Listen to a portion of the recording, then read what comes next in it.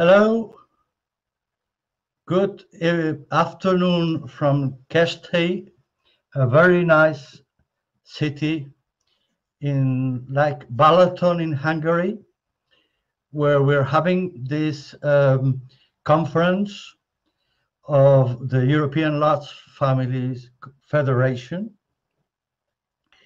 And we have organized, as you know, this side event, I would say, as a real challenge, because we want it to be a registered event of the Conference on the Future of Europe, but also an event during the high-level political forum organized by the United Nations every year during these days, and also as part of the preparation for the 30th anniversary of the International Year of the Family, which will happen in 2024.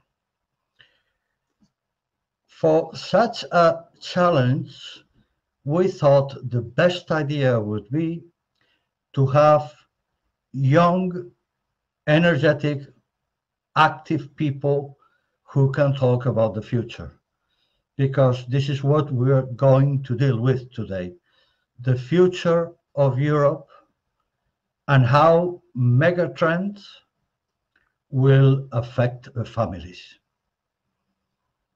I am Ignacio Socias, Director of International Relations of the International Federation for Family Development. And I may be energetic, but I'm not young, definitely. I will just shut up after this introduction and leave the floor to all the speakers. The first one is going to be Stan Sitko from Poland. He's Master of Law, Master of Finance and Accounting, Master of some other things also. He's really a talented guy.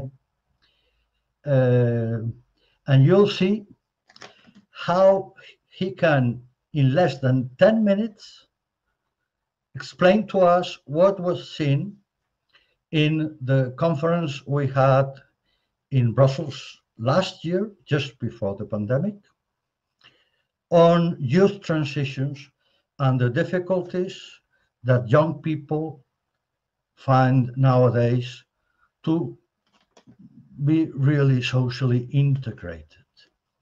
So here we have Stan. Good afternoon, Hello, Stan. everyone. Good afternoon. And with this, I'll leave you the floor. Just, I'll show your presentation. Whenever you want to change the slide, please let me know. Okay, I will let you know.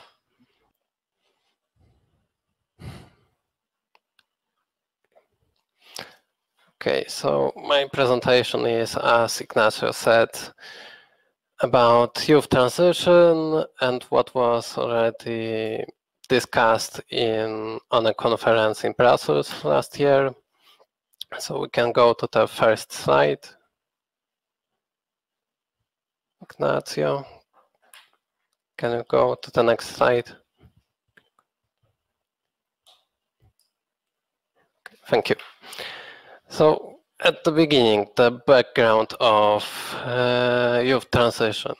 In the 20th century, there was an major economic reconstruction in which governments encouraged young people to complete secondary schools. And so much of the people went to further education, which also resulted in bigger unemployment and underemployment of youth, but also in more educated labor force. And in 20th century, there was three traditional transitions, first of which was school to work. It's a transition when, after finishing the minimum required years of learning in school, young people immediately goes to work.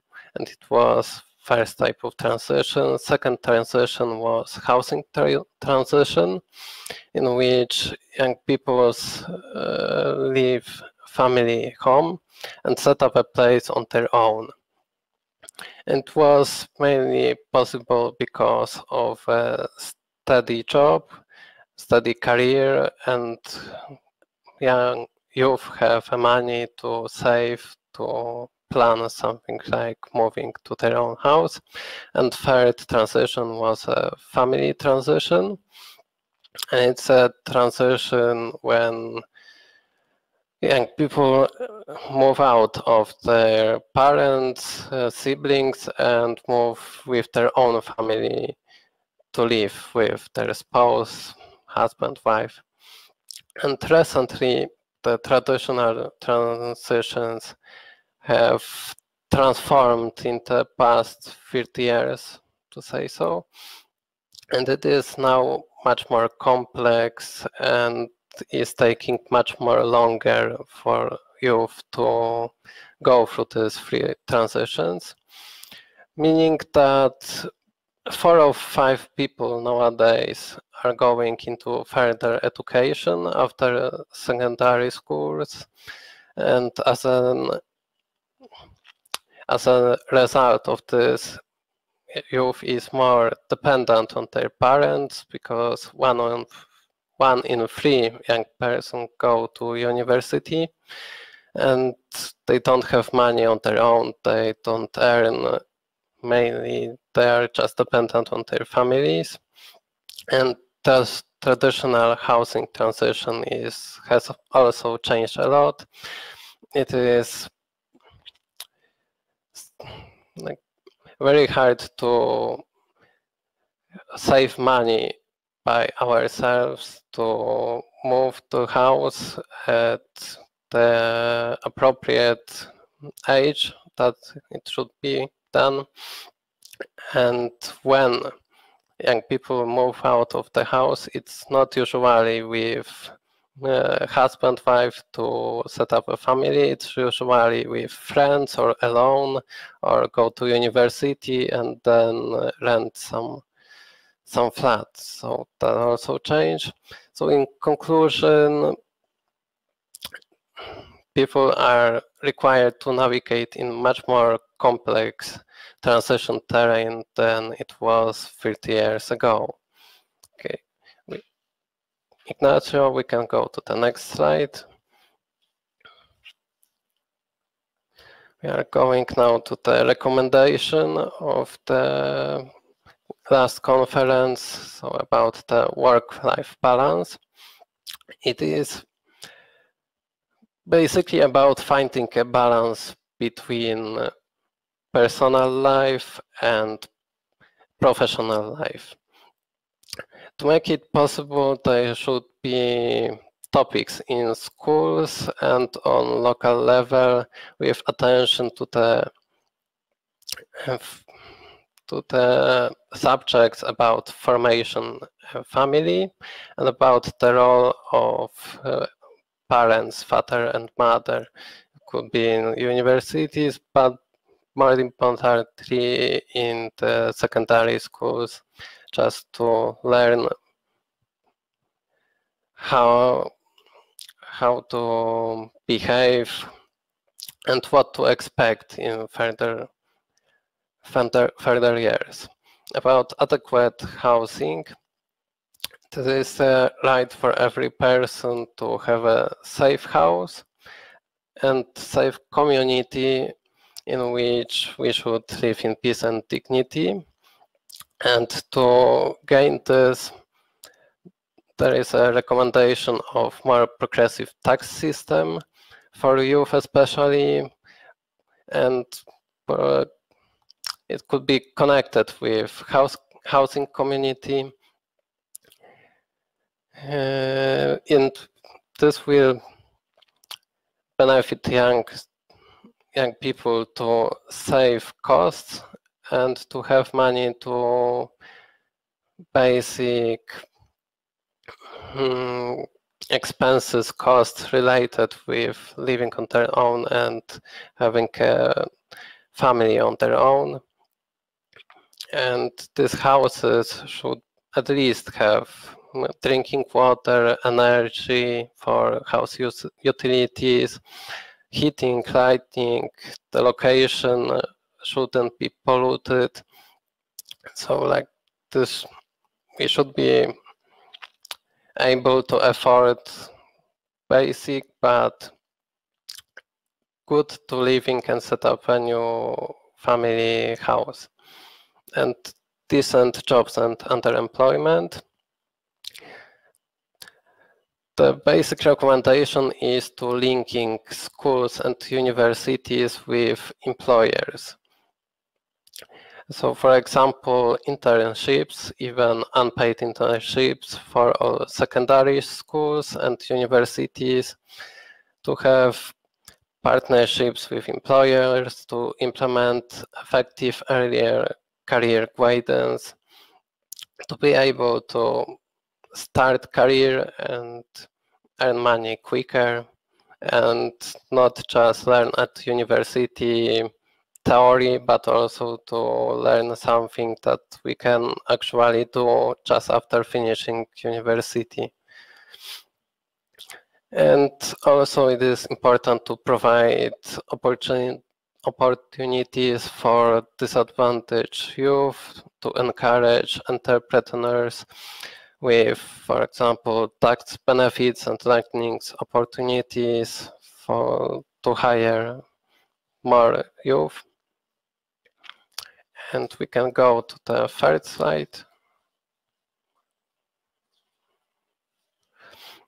Financial difficulties. About financial difficulties, there should be in schools lessons about financial education, how to save, how to generate money, and there should be whole school programs and policy that will be implying the importance of such lessons, because many of the youth still faces barriers in accessing to financial services, also restrictions in legal and regulatory environment and low financial capabilities. And adapting the system and finding ways to overcome these barriers will be crucial in further like the further parts to overcome financial difficulties. So we should think about ways how to implement this into the system of social policies, for example. And the next part is social policies and social integration. And it's a problem with not enough access to labor market. Young people have to face challenge with longer transition to autonomous life. And our recommendation was to guarantee a social protection package, which should include universal entitlements to basic income grants, and it shouldn't be conditioned with employment status. So whether you are working or not, you should be entitled for a social package. Access to new technologies. The new complex social environment we are living now is changing quickly, and the information society, all the new technologies, there shouldn't be only designed for everyone, but they should also be designed by everyone, meaning that users must be integrated in this process also as actors designing and implementing solutions. about inequalities linked to education. It's, to be honest, quite essential because it helps with economic growth, poverty reduction, gender equalities, public health, conflict resolutions. So we need a consensus to which education indicators, data sources that should be emphasized, and we should ensure that everyone can accelerate and sustain good education to be able to gain all the recommendations about all the other parts of transition. Because without education, it will be very hard, for example, to overcome financial difficulties, to be able to work in new technologies and be autonomous on your life. Okay, next slide. Thank you for attention. That's all from me.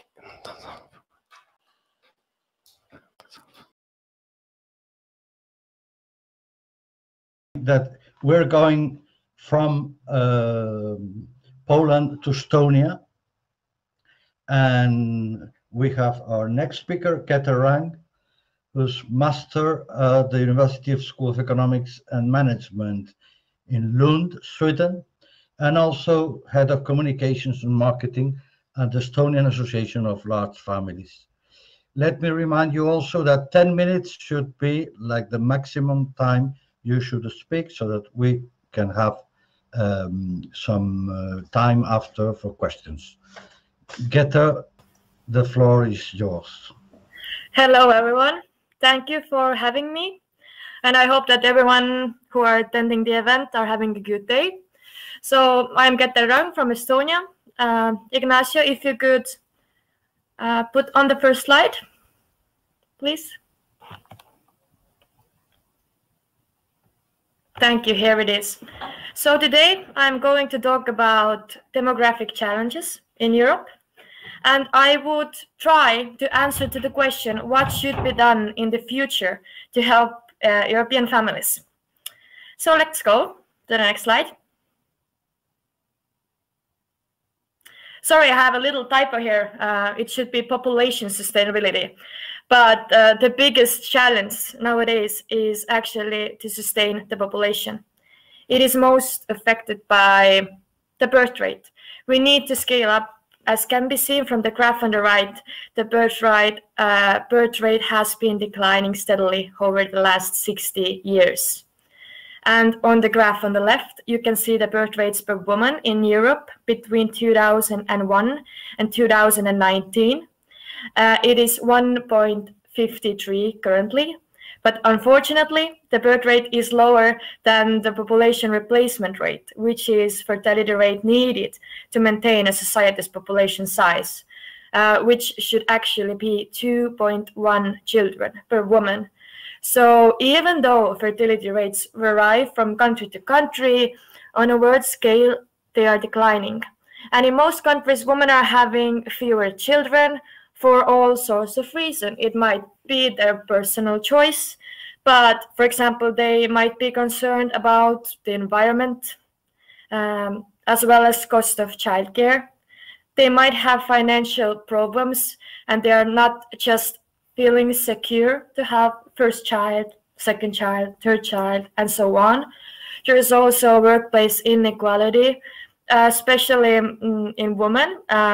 I think in many countries, women need to work harder and smarter to reach the position they want to reach and earn the salary they want to earn.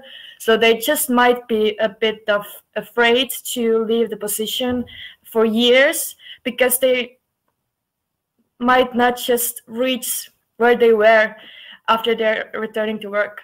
So in general, this challenge exists in my opinion, because there are just insufficient support measures. We can go on to the next slide.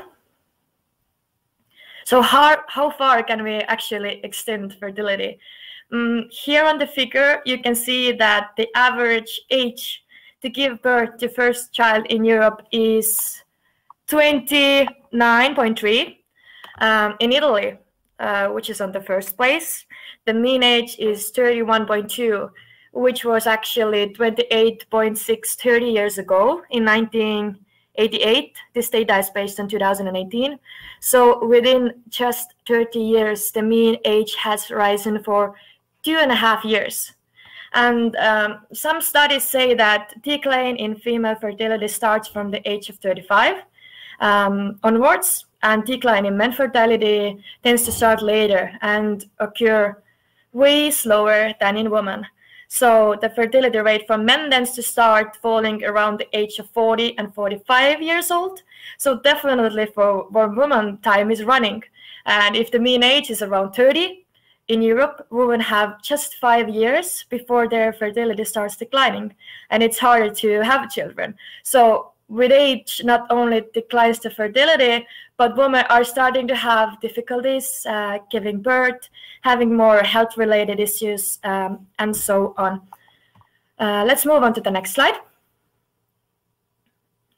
So the population is actually renewed with births, and birth is a socially really important issue, but it always comes down to everyone's personal choice, which obviously must be respected. But for natural recovery, it is important to have more than 2 children. However, from the 3rd child onwards, it is more difficult for families to cope financially than with the first 2 children, due to what some of children are not just born. And what important opportunities have been created by countries' support and increase the birth rate to overcome this demographic challenge. Several countries, of course, are offering government subsidies for building a family, but I will give you a few examples. For example, France, even though its birth rates are falling, is having one of the highest birth rates in Europe. In 2019, it was 1.86.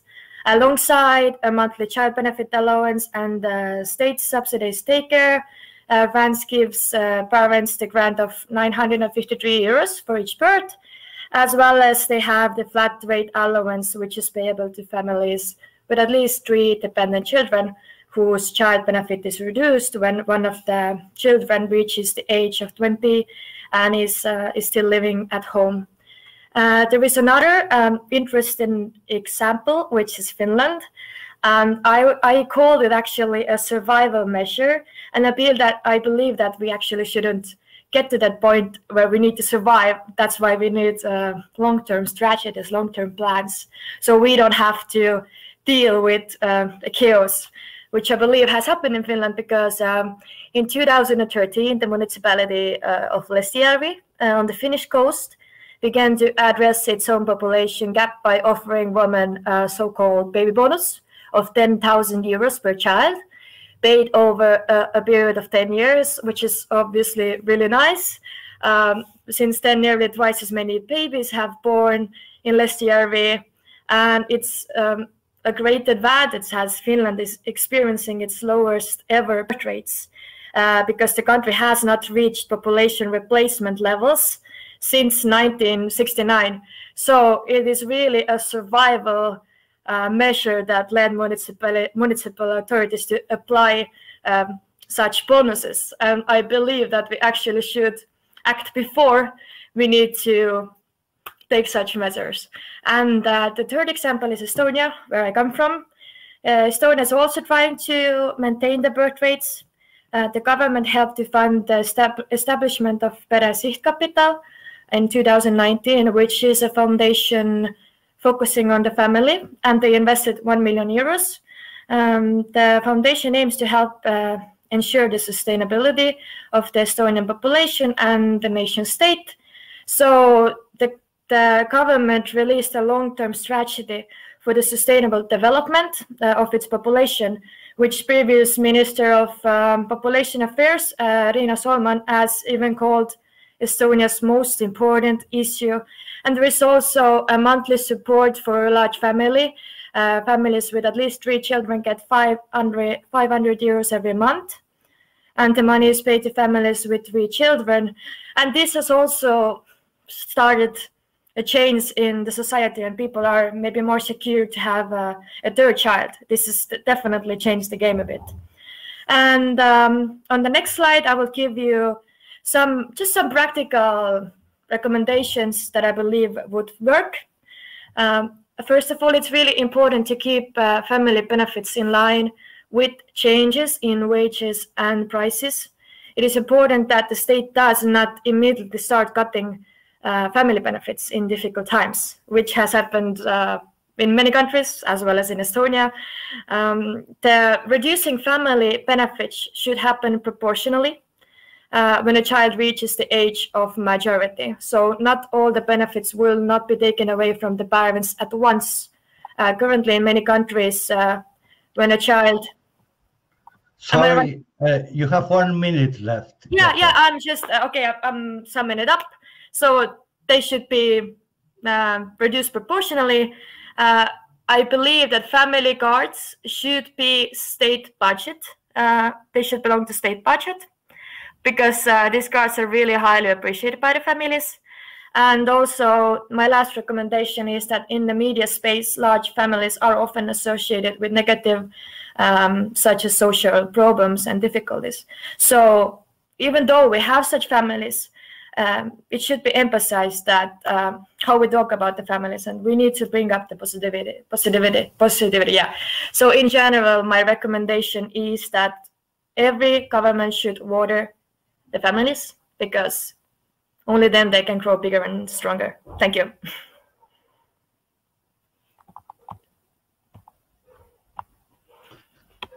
Thanks very much. Geta has been really very interesting, all this information.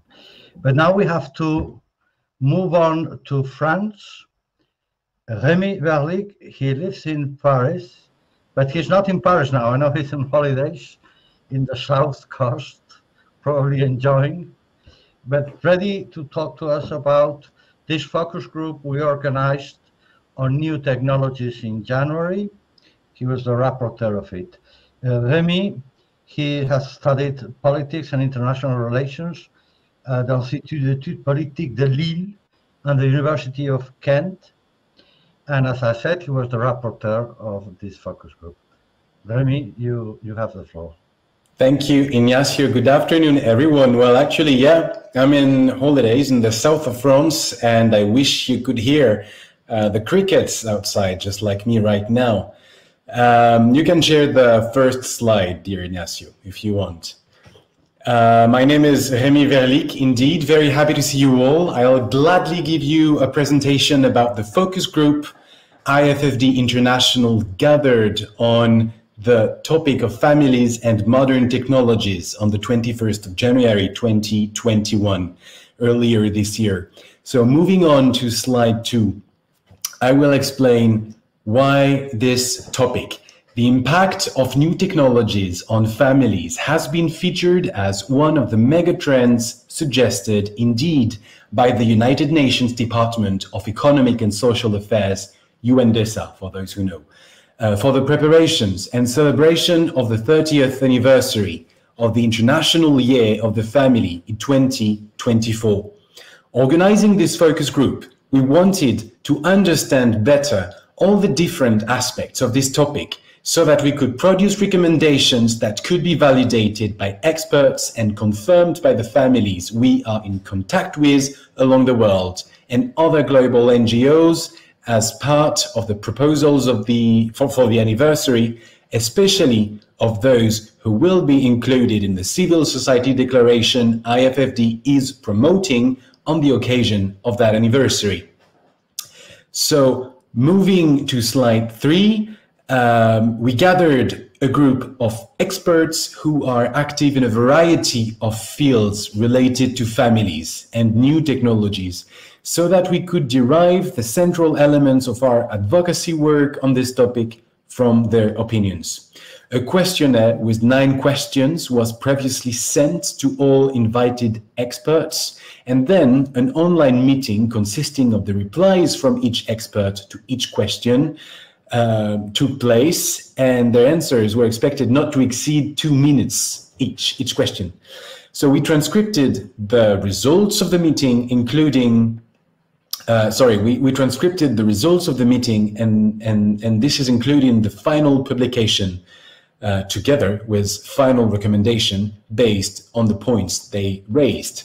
So the 9 people we gathered are Matt Brossard, Chief of Research on Education and Development Unit at UNICEF, Office of Research and Docenti in Florence, Italy.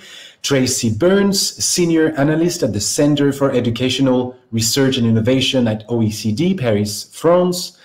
Amina Fazlala, Equity Policy Counsel at Common Sense Media, Washington, D.C., USA. Tom Harrison, Reader and Program Director at the School of Education, University of Birmingham, UK. Jessica Navarro, Research Assistant, Human Development and Family Studies, University of North Carolina, Greensboro, USA. Lucy Pfeiffer, who is watching, I think. Hello, Lucy. She's a pediatrician, doctor in child and adolescent health, psychonologist in Curitiba, Brazil. Janice Richardson from Insight, International Advisor on Literacy, Rights and Democracy, who is based in Luxembourg. Pierre Verlick, CEO of Pop School, based in Paris, France. And finally, Susan Walker, an Associate Professor in Family Social Science, and also the founder of Parentopia Project, University of Minnesota, Minneapolis, USA.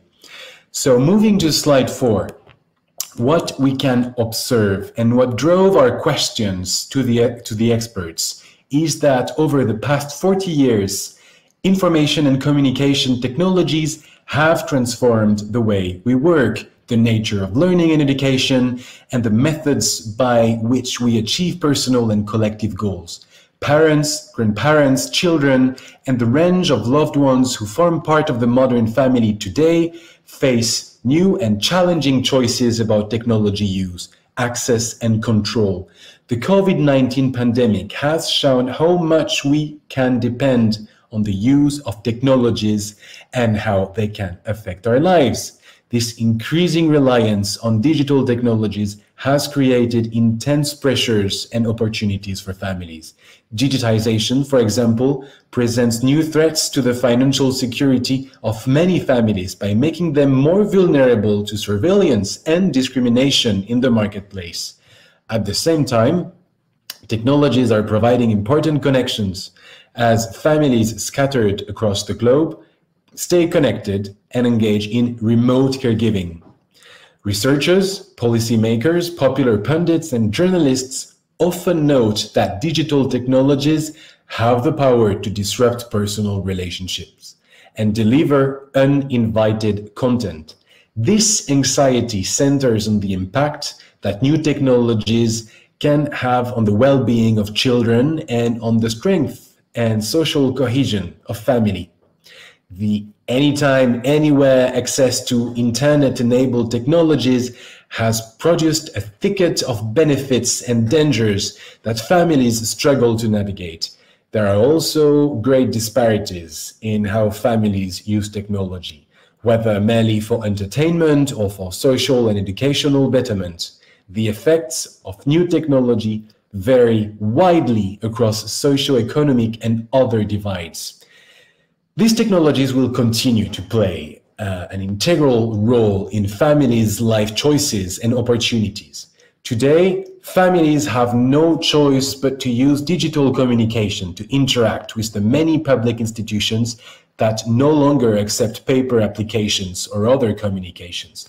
Public assistance programs have increasingly become smart, meaning participants are now more likely to interact with an algorithmically trained virtual assistant rather than a real human caseworker. Caregivers must also contend with digital systems in schools and elsewhere as learning processes become computer-driven. So moving to slide 5, I will disclose the 4 recommendations, 4 of the recommendations that the focus group participants made. First, we highly recommend that access to the internet should become a human right, and the appropriate instruments should be implemented for it.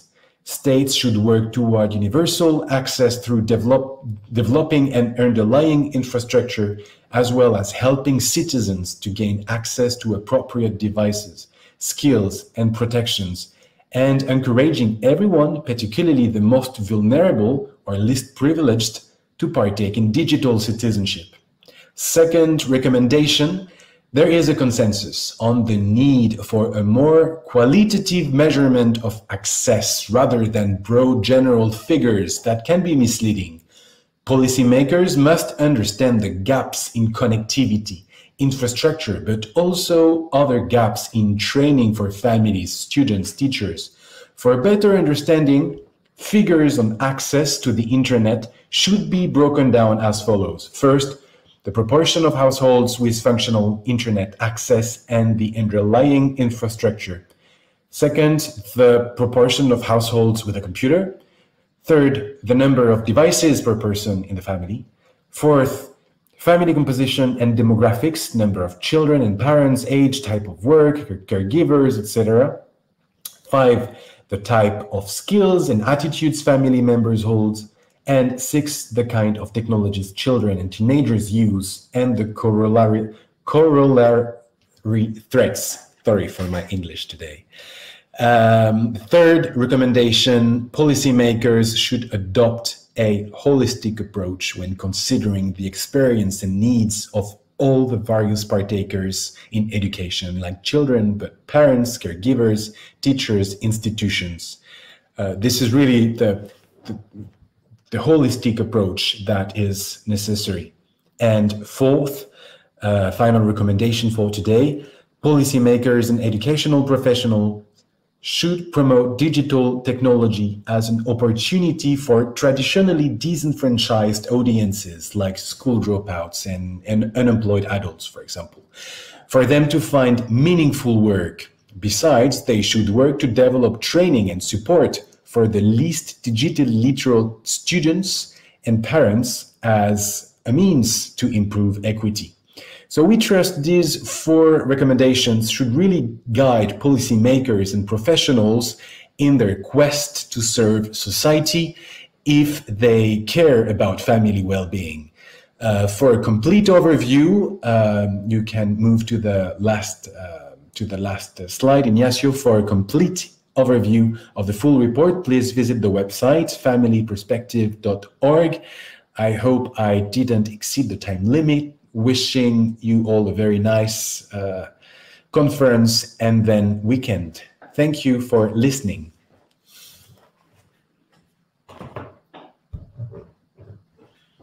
Thanks very much, Remy. And I think we could have a quick but very interesting view of all the topics and the conclusions of the focus group. Thank you very much. And now we move directly to Netherlands, where we have Mark Zooks.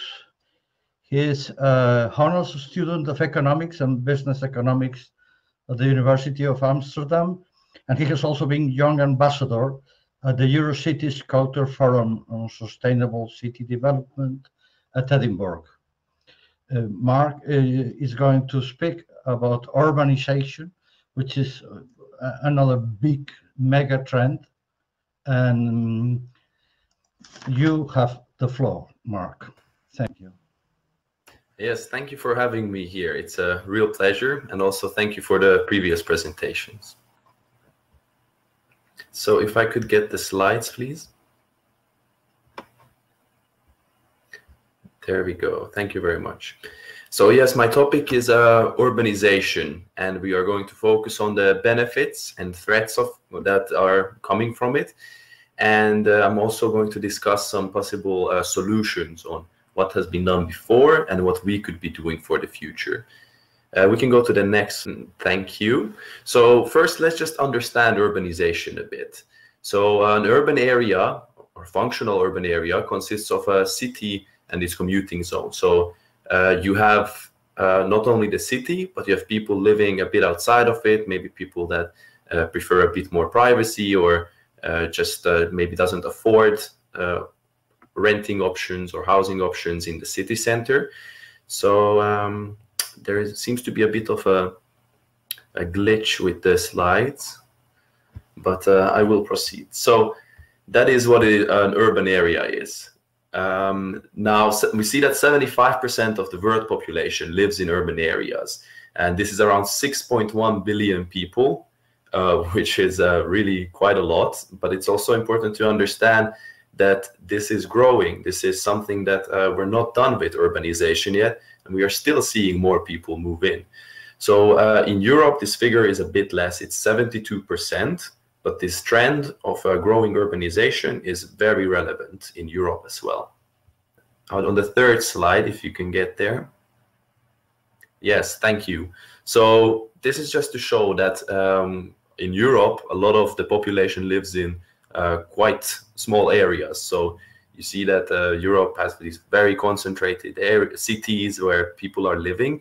And actually, this population change, or expected population change, I should say, is very much focused on these cities as well. So we're going to continue to see a decline in some more rural areas. And the big cities, most of the big cities are still growing. So if I could get the next slide, please. Thank you. So the consequences that we see from urbanization is that there's lots of great benefits. So as you can imagine, there's a lot of opportunities in these large areas, large cities and their surroundings. So you have great employment opportunities. You also have more entertainment options and have better accessibility with really good infrastructure. We also see that this infrastructure and the conditions that these urban areas create bring very high economic growth, which has, of course, benefited us greatly with really low unemployment rates. We see that businesses are able to really have these focused areas with talented labor and just have a very efficient system where they can grow their own business and create value for society. So we see that there has been a nice increase in quality of life coming from urbanization.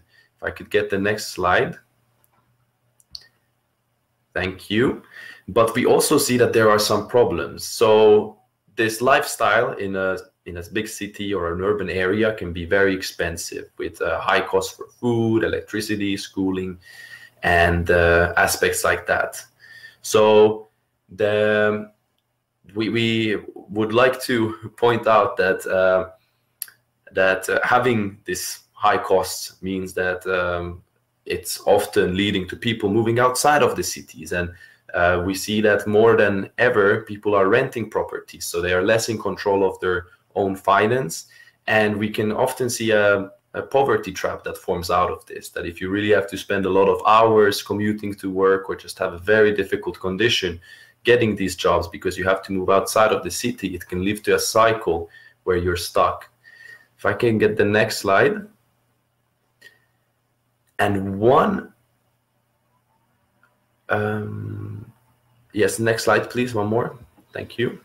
So one thing that has been recently recognized to be a very big factor is loneliness. That urbanization has led to a lot of loneliness, which now really seems like a global epidemic. And a lot of these organizations that focus on health and focus on well-being really put it as one of their top priorities. So it's good that there's some attention to it. But I would like to disguise loneliness a bit more, because this really seems to be a key issue that is not being dealt with enough. So 75 million Europeans meet their family only once a month, which is quite high in my opinion. And we see that 7% of the European population feels frequently lonely, which is also too high. The elderly is unfortunately at the highest rates of social isolation. As you can imagine, that it's a bit more difficult to socialize and do activities the same way as before. And we see that housing is quite a bit smaller in cities and urban areas than outside, which pushes to people living more alone. And this has been identified as the main cause. So living alone is the main factor for loneliness. And next slide, please. So how can we deal with this? How can we make sure that we can really benefit from this urbanization while also dealing with the problems of it? And we see that one thing that has been done about loneliness recently was that there were ministers of loneliness set up in some countries like Japan and the United Kingdom, where a lot of the policies they set up was paying professionals or paying workers to go help people, go support people that are lonely. But unfortunately, these were considered quite widely unsuccessful, as you can imagine that paying someone to bring this social interaction wasn't just very efficient or effective in making sure that people are no longer lonely. So instead, I thought that it would be way better to focus on creating a society, creating a community where people can interact with each other and really share with each other a bit more to make sure that we will have less of these problems. So housing is something that we already discussed, that people are often pushed outside of cities. And if the governments are able to make sure that that all kinds of people can live in the cities, whether it's a student who is not in a time of their lives yet where they can afford this, or maybe someone who just lost their job, that people like this wouldn't have to go away, but can rather still participate in the community and really have this diverse community. It allows us to have a very rich society. Also for families to try to find places where they are able to have enough bedrooms for the kids. It's really important that we can protect all these different groups. Then for social activities, we unfortunately see that social activities in city centers and actually in all of urban areas are very expensive. And the result of it is that often people just don't do these activities. So if we are able to provide these activities free of charge or in an affordable manner, then we can make sure that people can still interact and do things together, where they can meet and make sure that we have a connected society. So some examples of these activities are cultural investments. We have seen that museums have been getting good funding, and there are lots of other good projects as well that bring in a lot of people, but also sports activities. And there's a lot of studies going on right now too on what should be focused on. And finally, to bring everything together, if we really want to connect everyone, so using this housing, using the social activities, and using all other policies that the government may use to deal with this, we really want to make sure that people feel connected, even with our differences, even with our different views, to really have this connection where perhaps old people and young students can live together in similar areas and share this energy and wisdom with each other, or activities where we can really make sure that these different generations can come together, or to really make sure that that families are a very, very strong way to keep these generations together, because we have a lot in common, and to make sure that families can thrive and just connect these different generations, it would be wonderful to reduce these loneliness figures. So that has been it from my side, and I would like you to also spend some time thinking about how you would make sure that you can connect with your loved ones and make sure that we can live in a nice and less lonely society. So thank you very much for listening to my presentation. Thank you very much, Mark. And we move directly to our last speaker. Someone I have just a meter and a half far from me, not so far, because he's also here in Cassidy, and he's Balázs Kelemen.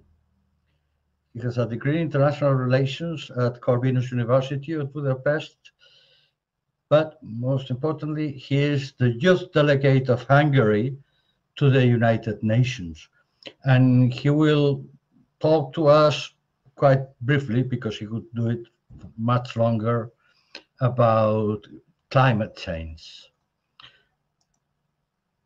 Hello, Balázs, you have the floor. Thank you. Thank you. And I hope everybody can hear me. So I will be the black sheep, as I will have no presentation. My name is Balázs Kelemen, and I welcome everybody. It's great to be here with you. Due to time, I will be very brief about one of the most complex challenges of humanity. It is quite interesting that way. So first of all, I would like to ask you a question: whether do you believe that climate change is the greatest threat to my generation in Europe? I believe it's a very interesting question, and it shows a very interesting thing, and that is on for who, because there are many perspectives about climate change. For example, in 2019 there were 2.8 million people unemployed in Europe between the age of 15 and 24.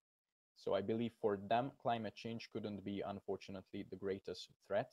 They had to basically fight for their everyday lives. And is there a problem with my microphone? May I ask about the comments? I don't know. I will see. I will just continue on, and maybe you can tell me. Maybe it's better this way, I hope. Sorry for that. It's the 21st century. It's never easy. So one of the largest challenge about climate change is that we are talking about invisible things. Of course, we can measure our carbon footprint, for example, or we can see how much CO2 emission we are making, but on an everyday life, on an everyday decision, you will not be able to measure your impact. That's one of the challenge. Another challenge is that people see climate change as something unsolvable. This is partly because I believe the apocalyptic messages of the media are not really helping to, take action. It will most likely prevent people from, being happy about it. It is so sad that we do not emphasize that, for example, with the Montreal Protocol, we actually healed the ozone layer of planet Earth. And right now we have the Paris Agreement, which is actually the greatest plan for humanity to keep the temperature rise below 1.5 Celsius, so climate change will not have a so-called catastrophic impact on our societies. So we should be a little bit more positive on that, I believe. One challenge is that we have very limited impact as individuals and as families, because we have no ownership of large companies. So you cannot just give an executive order for, let's say, Nestle company to change something. And you have very little political influence as an individual, though you can sign petitions and you can do advocacy. So what you can do is you have to educate yourself. You have to be very cautious about what you can do. And what you can do is you can always do advocacy. You can vote green. You can basically lobby your representatives, both at home and at the European Union or at the United Nations, for example, to have better green policies. And what is more important even than that is that you have a vote with every single purchase you make. And this is an area where families can really make a difference. As an example, what we eat for lunch has an environmental impact. If we have food waste, that also has a very large effect on the environment. So as a family, you can basically plan your life to be a little bit more sustainable, which will save you money and also will be good for the environment. Of course, for that, you need to be educated, because there are not many young people, for example, who know that the hidden water cost of a pair of jeans can be 1.3 thousand liters. So it's nice that we close the tap after, washing your teeth, but also fast fashion is, for example, a very large polluter. So we can always educate ourselves, and school systems can help on that, because the main reason we educate young people is not only because if they grew up, they will be more sustainable and they will be more environment friendly, but also because children has a very large effect in their families. As an example, if you make a challenge for a family, if you make a challenge for the students to bring it home and have it as a challenge as a family, for example, to reduce water and see who wins in the class, that will have a large effect, not only at the student, but also at the family of his or hers. Or another great project which has been done in local schools in Hungary is that people received plants, so they took it at home, and even in a city environment you can grow your own crops, which will bring you closer to the environment, and it is a great symbol. Another very important part is that if you have family policies that are supportive and not only supportive for the family, but also supportive for a sustained environment. As an example, in Hungary, each child who born receives a tree which will be planted by the government. And I think this is a great symbol of you know, having a better and a more sustainable family in the future.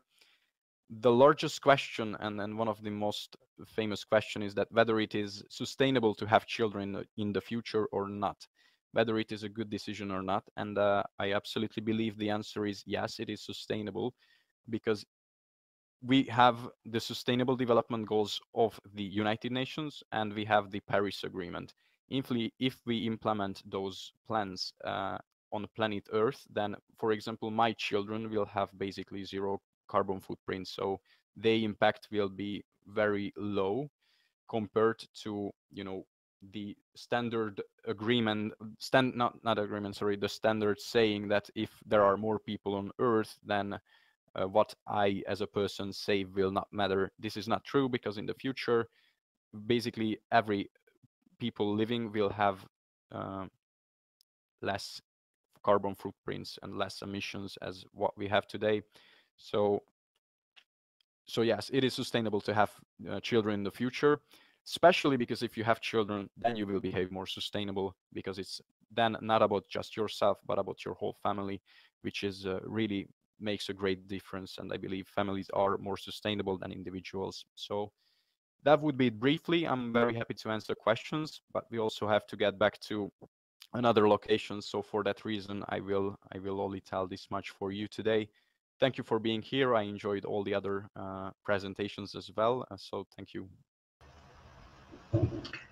Thank you very much, Balázs. And now, as we don't have much time, we will choose 3 questions, and I will open for all of you the possibility to reply. Let me see who else is there. Okay, and okay. So let's see the first question. I think you should start, Stan, but maybe others can add something. But what is the first question? Can you see it on the screen? Okay. I have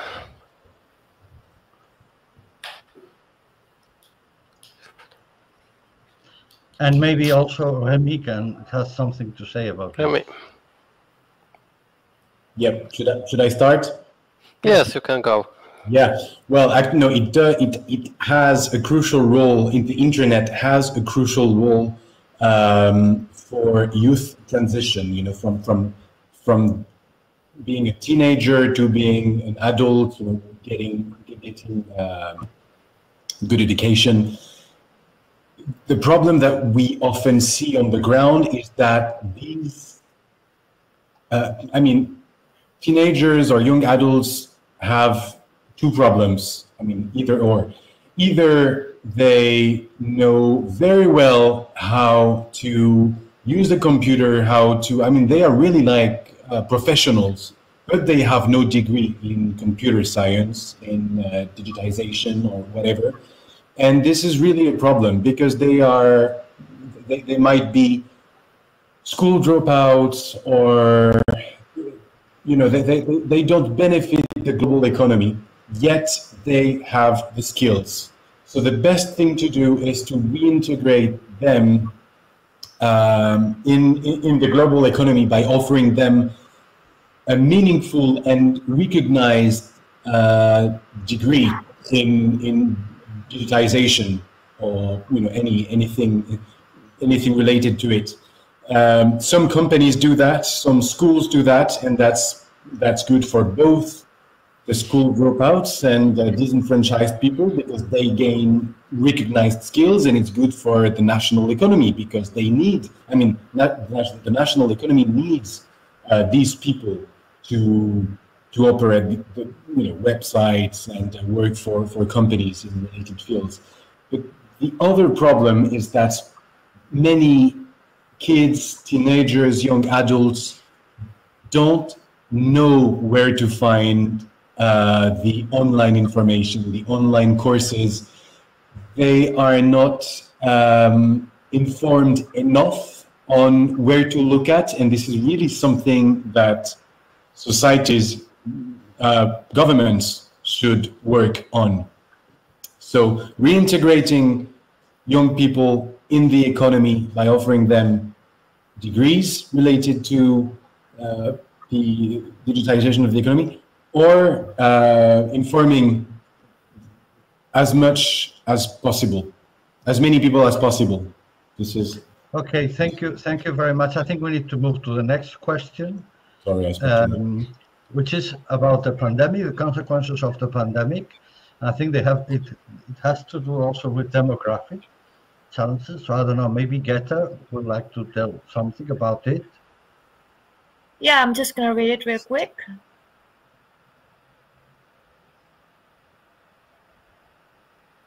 I'm not sure what kind of recommendations he actually means when he talks about the environment. All those recommendations, I'm not sure that I'm fully on table what he means, but Okay, anyone want to add something about the consequences of the pandemic? Definitely they will have huge consequences on environment, demographics. It is already happening. When I talk about my topic, I can already tell that if families were secure before, they don't feel that secure anymore.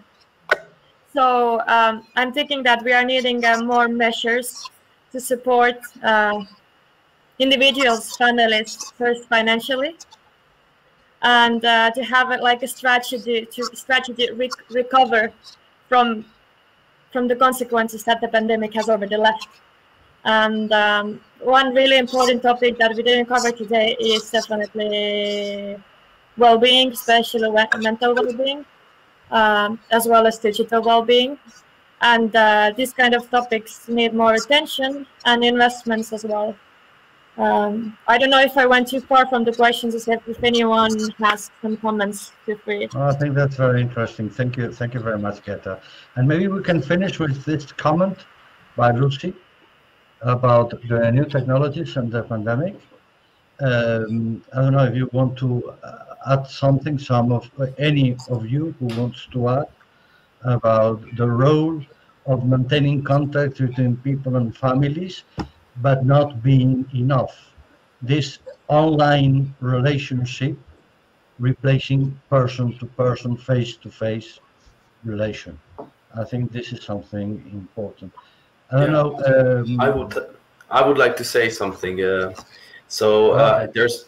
some very interesting studies that show that these online interactions are not good enough. So there's like this small delay that you have between these micro facial expressions that we are doing. When you are doing it online, there is this delay and you don't feel like you're talking to a person the same way as it would in person. So it's absolutely crucial to make sure that we can still have authentic human connections in that way. Of course, it's great that technology is helping us out because we are able to do a lot more with it than without it. But yes, it's important to make sure that also now that people are used to just being home all the time, that we can transfer back into this normal of going outside and seeing people in person. Okay, thanks very much. Before finishing, I just want to remind those who are following this event in Cassis that we will join them very shortly to continue this discussion, but we can't do it with all of you. We would love to. In any case, thanks very much for attending this event. Thanks very much to the speaker for all the work they did in preparing the presentations and for all the nice way of showing it and all the things you said, and to all the attendants also for being here together with us. Let me tell you that this is just the beginning of a work we're doing of this Megatrends with young people, and it will follow during the international advocacy workshop we have in September that you can see through our website. And yeah, we hope to see most of you there. Thank you very much, and goodbye from